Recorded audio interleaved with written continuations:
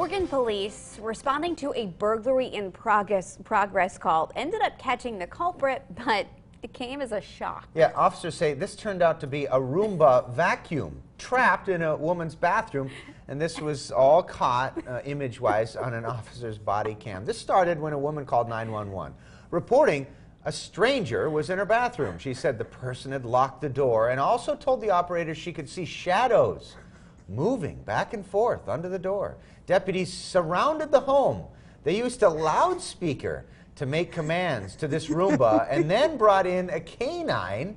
They went in with guns drawn. Look at this. The deputy who wrote the report said they breached the bathroom door and then they found, of course, the Roomba. Oh my God, there it is. And a thoroughly vacuumed floor. Oh my God.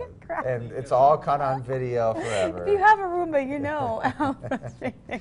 Stick around. WTAJ News at 6 is next.